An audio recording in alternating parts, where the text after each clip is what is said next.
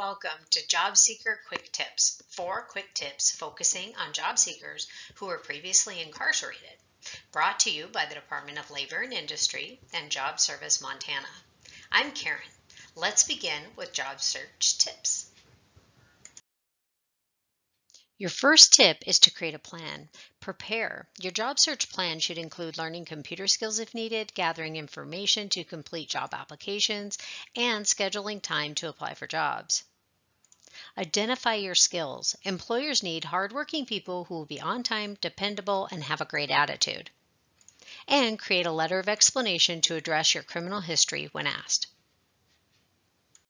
Check out our pamphlet on addressing criminal history. It's called Your Future's Waiting. Start by thanking the employer for their consideration and for reading the letter. Acknowledge and address their concerns. Factually describe the offense and dates. Share the positive changes, therapy, and/or treatment that you've undergone to address behaviors. Mention skills that you've gained during your incarceration as well as those that you had before. Offer to answer any questions that they might have in an interview. And mention items that can help them. The federal bonding program and the work opportunity tax credit can save an employer thousands of dollars. This sample letter comes from Georgia Justice Project. Feel free to pause the video to read the letter. And tips for resume and job application. Focus on your skills. You've likely learned a lot while incarcerated: conflict resolution, decision making, and problem solving. Use a functional or combination resume to bring the focus to your skills and abilities and leave the experience and dates at the bottom out of the way. Use the skills that you've earned and your job placements while incarcerated as you would a job. List the position and use the state itself or the contract company in charge or the prison itself as the employer. On a job application, never on a resume, if asked about wage, enter minimum wage. If asked reason for leaving, don't say released or paroled. Say relocated or contract ended.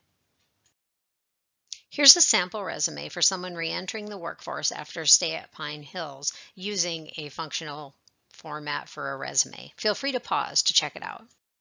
It's best to wait to address your criminal history in person at an interview. The cover letter complements a resume to introduce yourself in a personal way and describe how you're the best fit for the job. Best not to mention your criminal record in a cover letter at all. Better to write a letter of explanation for that. But if you're not offered an opportunity, you might find it helpful to add one paragraph explaining it, much like we did in the letter of explanation. This comes straight from DLI's Career Guide and provides a good starting spot for writing a basic cover letter. If you choose to mention your criminal history, you might add a sentence or two in the second paragraph. Something like, although I do have a criminal conviction for a felony DUI, I'm part of a 12-step program and I'm committed to turning my life around. This conviction is inconsequential as a janitor, for which I'm highly qualified. I have a current driver's license and reliable transportation to and from work. As far as the interview is concerned, think about the way that you look, act, talk, and behave. They'll be judging you from the minute that you walk in the door. Dress professionally, one step above how you expect them to dress. Less is more as far as jewelry, tattoos, and scents are concerned. Your body language is important. You'll look more confident if you maintain good posture and make eye contact. Communication is the top soft skill, so talk slow enough and loud enough to be heard. And they'll be judging your behavior based on the way that you answer interview questions. Try to use those, answering with the STAR method whenever possible. Describe the situation, the task at hand, the actions, and the results. Landing an interview was the goal. Whether asked about your criminal record or not, now's the time to bring it up. Honesty is the best policy.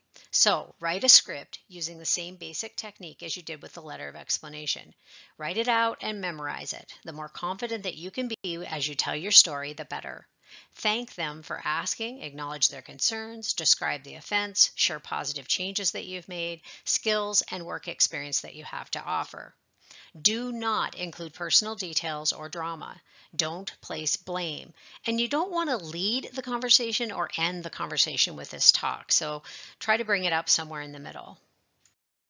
I hope this information has been helpful.